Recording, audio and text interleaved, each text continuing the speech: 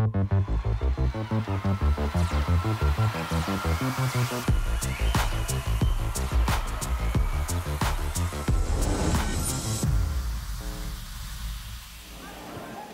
ora mai tātou, welcome into Netball Zone for the elimination final, where it's all gone down at Te Raupaha Arena here in Porirua.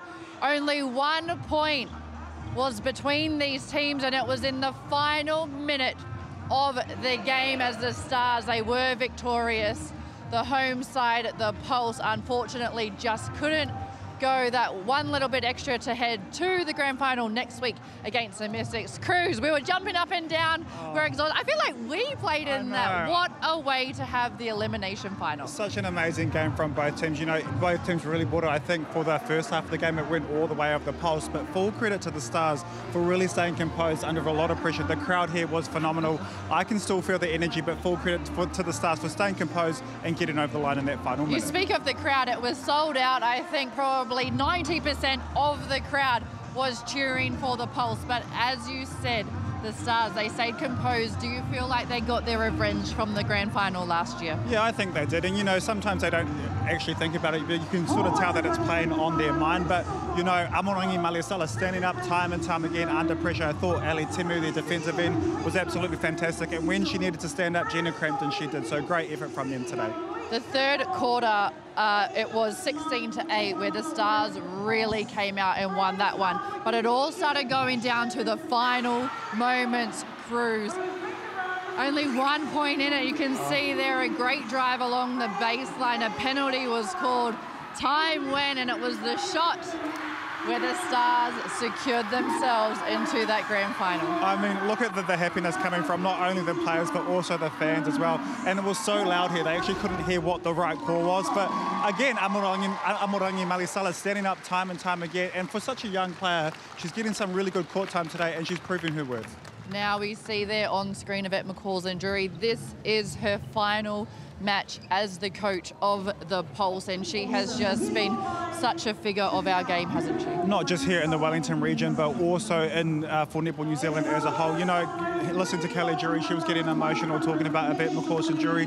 There really are no words to describe Yvette. She's obviously a fantastic coach. She is so knowledgeable, but her as a person is absolutely amazing. Well, so I mean, full credit here. Kelly Jury getting her 100th game as well. Wasn't quite coming away with the win, but so much to celebrate for the Pulse here in Porirua. Yeah, and she did get some crucial balls when she needed to. Stars defence was outstanding tonight in Ellie Timu and Holly Fowler. Oh, full credit to both of them. I think they really took Matana Maturo out of the game and really separated those two shooters.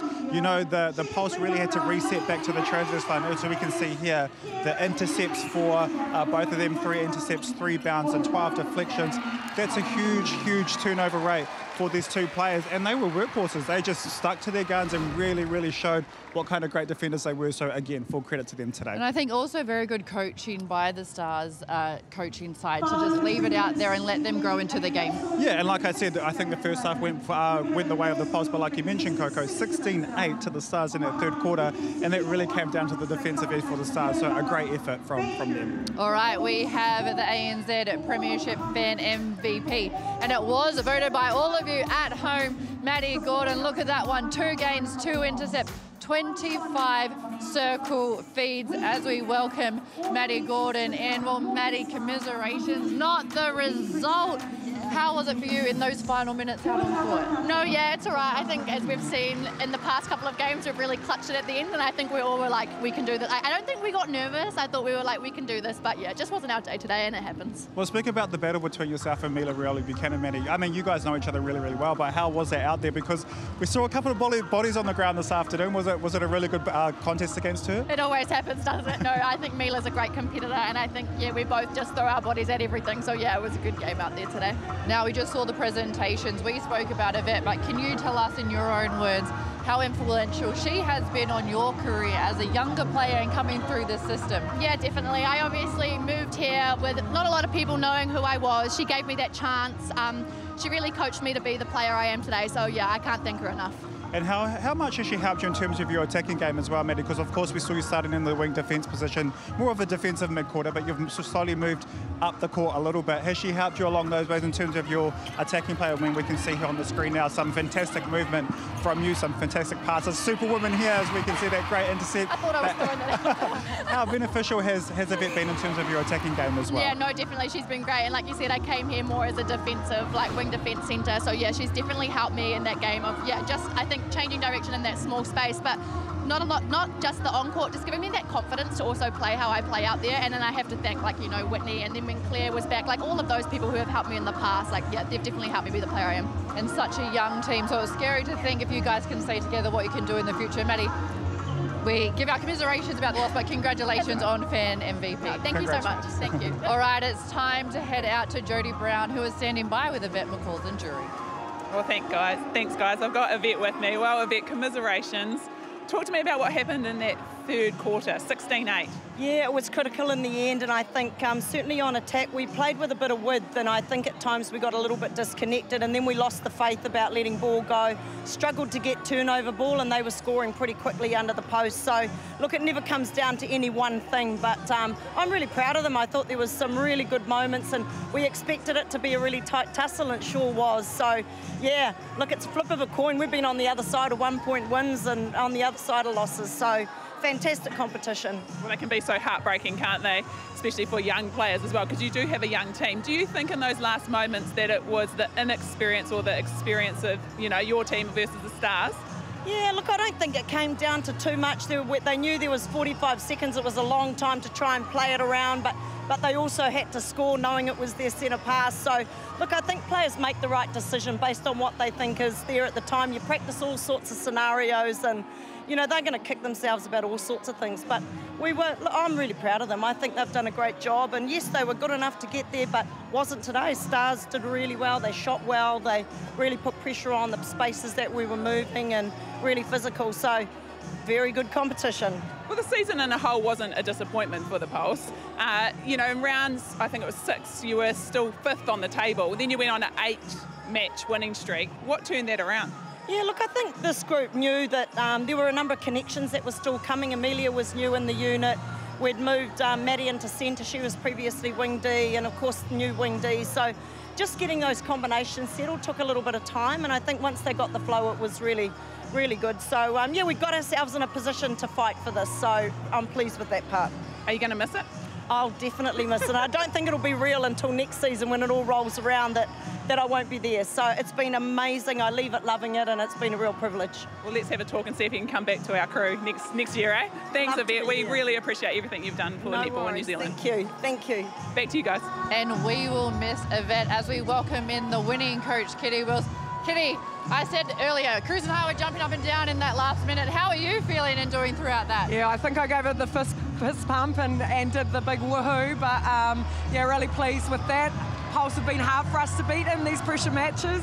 2 finals lost to them in the past, so to win this is amazing. Well, because I want to talk about the composure from your team. Like we just mentioned, I think only 1 turnover from your team in that final quarter. You must be so pleased with the amount of pressure, the home crowd for the Pulse. You know, you had it all against you, but you were really composed in that game. Yeah, and I think that's the thing that we've been working on the most this season is we've got our own little phrase, we made it up, it's dynamic composure. Because often when you tell a team to be calm and composed, they slow down, they stop moving, they're less dynamic. So that's our thing, and it's worked for us. Now, if you can see yourself there, kids, this is your reaction. Very focused, very vocal. We love to see it. We love it. Yes. And I have to know, right behind you was all the Stars whānau. What does it mean to have them here? Because it was about 90% of the sold-out crowd here was going for the Pulse. Yes. So what does it mean to have the Purple Army supporting your side? The Purple Army was really loud. Like, I heard them pulling out some defence calls, and then the Pulse crowd had to respond. So I think that energy definitely lifts your team, and sometimes we've been at TSB where they're miles away from us and you can't really feel them. I think that energy really counts. So we're wanting all the Stars whānau, there's dupes, we want all the Stars whānau to hop on the buses, whether they're from South Auckland or wherever in the world, and come to Hamilton next week. Now, well, speaking of next week, you're up against the Mystics. You know, you've played them 3 times this season, got that really amazing double extra time win against them. Give us your thoughts on that matchup. It's going to be a doozy, won't it? Yeah, look, they're our neighbours. We love them. And then when we go up against them, it's a real tough battle. And we fight for it, both teams. So we're expecting them to bring some really strong stuff. I think every time we go out against them, you learn something more. So we'll be putting that all out there next weekend. I need to know how much you've learned about Grace Wickett and how you need to shut her down, because she is putting up close to 70 goals a match. Yeah, look, I think Kalera did a really good job throughout the season, pushing her away from... She's got a real sweet spot underneath that post. She needs to be 3 foot or inside that post, inside that where that goal post is.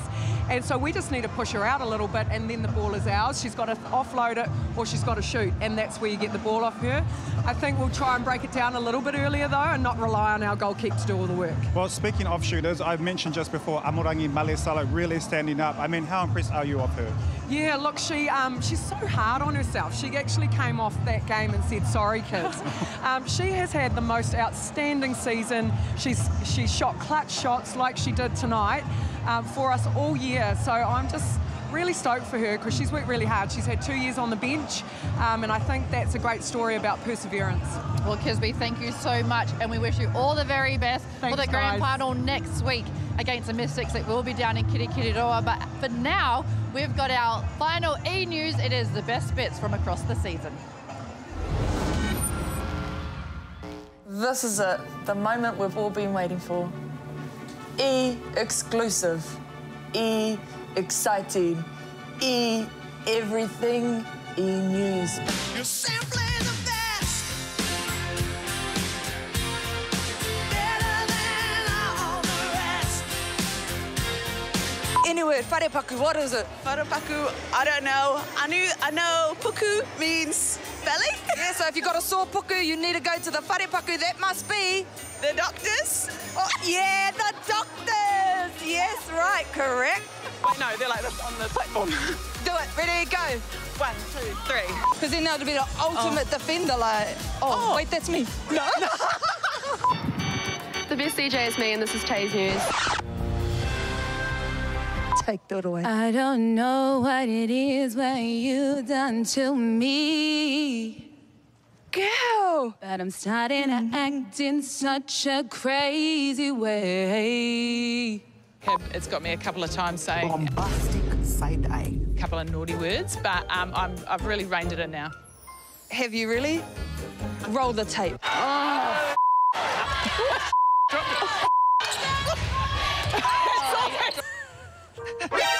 Village, honestly, our village is huge and they're hands-on. They do sleepovers, they do pickups, they do drop-offs, they do breakfast, dinners. Honestly, they even do our washing. I get so weak in the knees, I can hardly speak. 3, 2, 1, colour. 3, 2, 1, grey. Oh. But is there Tane? Hey. We got some footage. You got some footage? Yeah, we got some footage on you. I want to see it. Yeah. Yep, ready, roll the tape.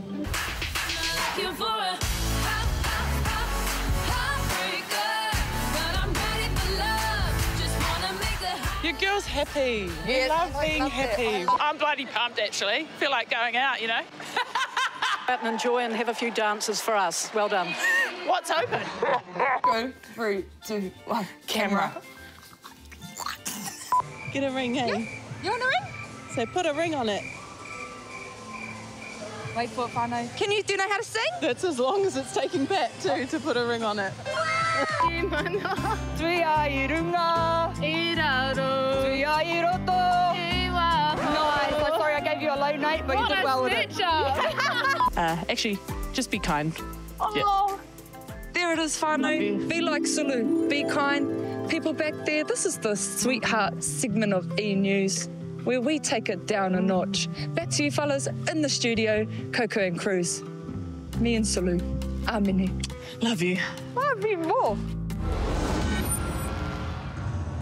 Oh, and a big thank you to Edina for all her E-News throughout the season. All right, as we welcome in the coaches of the Mystics, Tia Winekere and Rob Wright. First of all, you guys were in the crowd.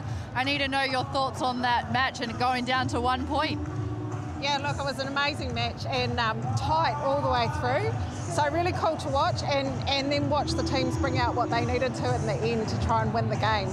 We've been there, lots of times this year, so we know how hard it is. So big congratulations to the Stars, but also to the Pulse who took them all the way to the end, and it was anybody's game. And Rob, of course, you're up against the Stars next week in Hamilton for the final of the ANZ Premiership. Any sort of learnings from this game that you'll sort of implement into that game? Yeah, there were, but we can't tell you them. Come on. You can tell us, we won't tell anyone. Well, the one thing I can tell you, I was disappointed that it didn't go to extra time and they didn't play for about 18 hours. Fair I thought enough. they could just keep playing. Now, this is the first year you're both coaching together as head coach and assistant coach. What's the relationship been like and the journey been like this season? Oh, it's been really good. From my point of view, I love working with Rob, and we're so different that what we bring to each other is a blessing. It's a blessing both to our coaching partnership but also to the team, and I think it provides a lot of variety, diversity and individualism within what we do. So it's been really cool. Hopefully he's going to say the same about me, I'm not sure. But it's also been really challenging because it's a tough gig and the competition's been really tight, but that's to the credit of all the other teams that have played exceptionally well throughout. Now, Rob, recently you actually celebrated your 200th game coaching. You know, speak to us about that because that's such a milestone for you, isn't it? Oh, I think they were quite generous because I think that's assistant coach and head coach. So I'm not sure what each of either of them is, but look, it's just I'm really fortunate to be able to do what I love, and this environment's just been outstanding. And I think massive kudos has to go to Tia for I don't think you get to the grand final by luck. So first year in, and she's put together an amazing program and done an amazing job. Well, speaking of the grand final, your team will be there next Sunday, but they were there in 2021. It was a very happy moment. They won that one. We can see it there on screen. How do you recreate this in a week's time, Tia? Well, let's hope we look like that at the end of next week's game. Look, we've been working to this all year, and the plan, we've got to the point we have.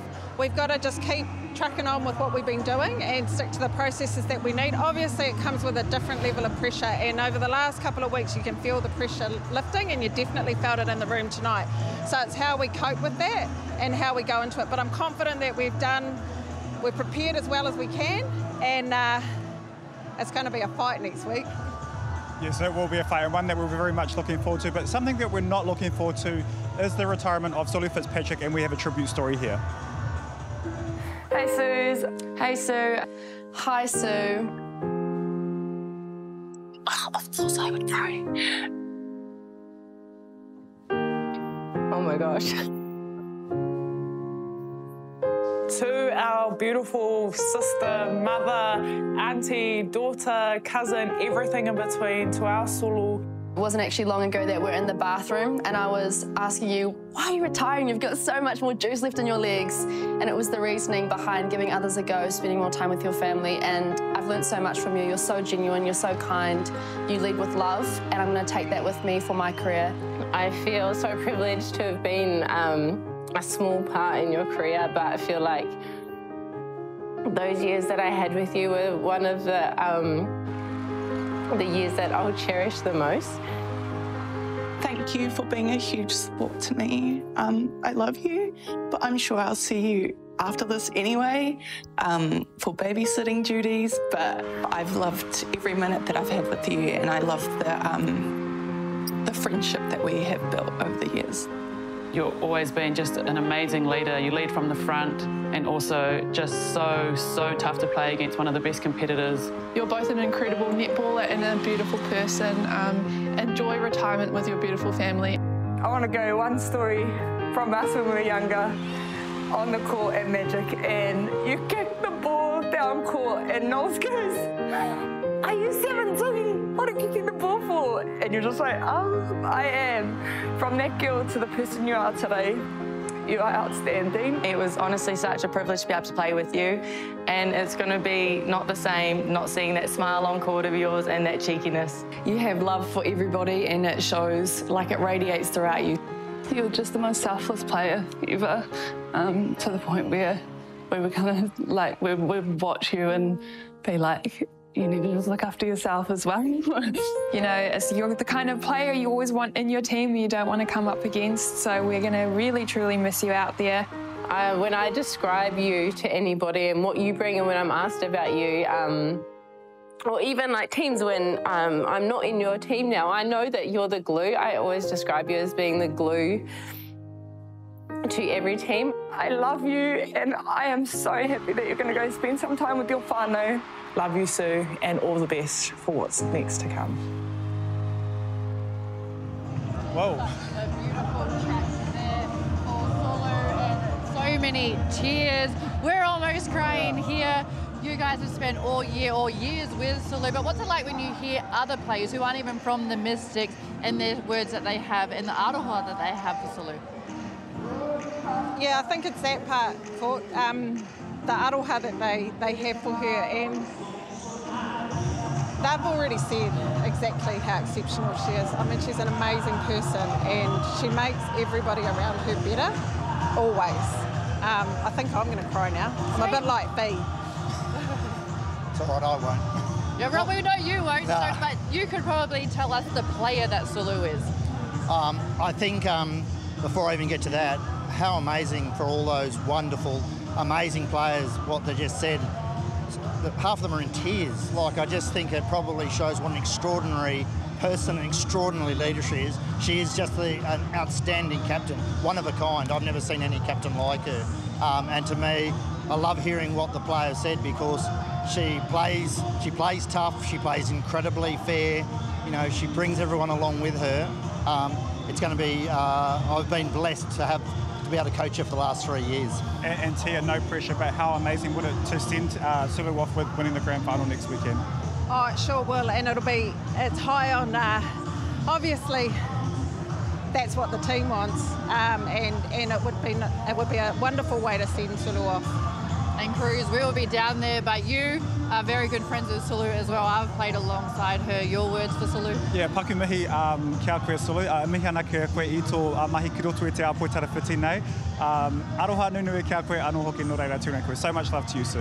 Yes, and I agree. All right, we thank you both for joining us. Best wishes next weekend. We'll see you down there in Kirikiriroa. It is the grand final. It is the Mystics taking on the Stars.